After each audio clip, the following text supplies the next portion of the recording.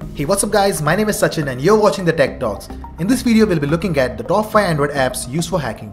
Now these apps are not available on Play Store, so you need to download these applications from third-party websites. So I'll be putting the link in the description below, so make sure you check that out. Now I'll be explaining you each and every app in brief, but won't be able to show you the exact demonstration since it is not permitted on YouTube. If you want to dig more into it, then you can definitely try downloading these applications and just play around with it. But make sure that you're using these applications only for educational purpose and not harming anyone. Now that being said, let's get started. At number 5 is NMap. NMap is an Android tool that you can use on a network to determine available host, services, operating system versions, type of packet filters, firewalls, and other characteristics. It is an incredibly useful tool for hackers. NMap is one of the best among different network scanners or port finder tools. NMap was mainly developed for Unix operating system, but it is now available on Windows and Android as well. NMap works on both rooted and non-rooted phones. On non-rooted phones, you will be limited to functions which are possible as a non-root user, that is, no OS fingerprinting, SYN scan, or some other features.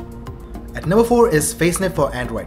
Faceniff is an Android application that allows you to smell and intercept profiles of web session through the Wi-Fi that your mobile phone is connected to.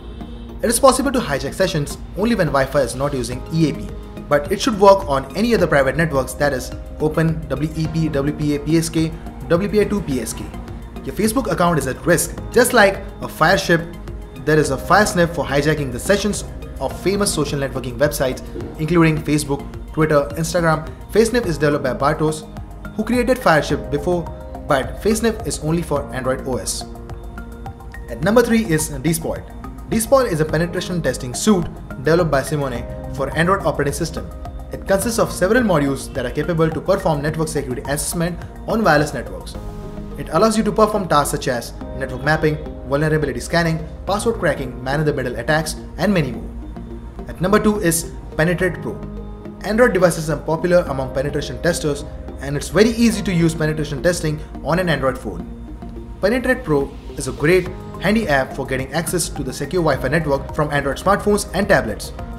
The app calculates WEP, WPA keys from some Wi-Fi routers and lets you get access by using the password.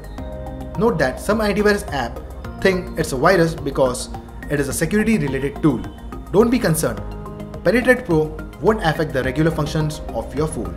Penetrate Pro is an Android app developed by Byogi for hackers. It is an excellent app for decoding WEP and WPA Wi-Fi keys, so make sure you check that out. If you really want to hack Wi-Fi password for Android phones, then make sure you download the WPS Connect. You can easily connect any Wi-Fi network without password from this Wi-Fi hacking app, but make sure that the Wi-Fi runs on WPS security. So you can easily hack any WPS networks and bypass the security and connect your Android mobile devices to that Wi-Fi. So these are the top 5 Android hacking apps for 2018. If you like this video, then hit the thumbs up button and make sure you subscribe because I am coming up with more daily tech videos on this channel. So that's it for this video and I'll see you guys in the next one. Once again, this is Sachin signing off.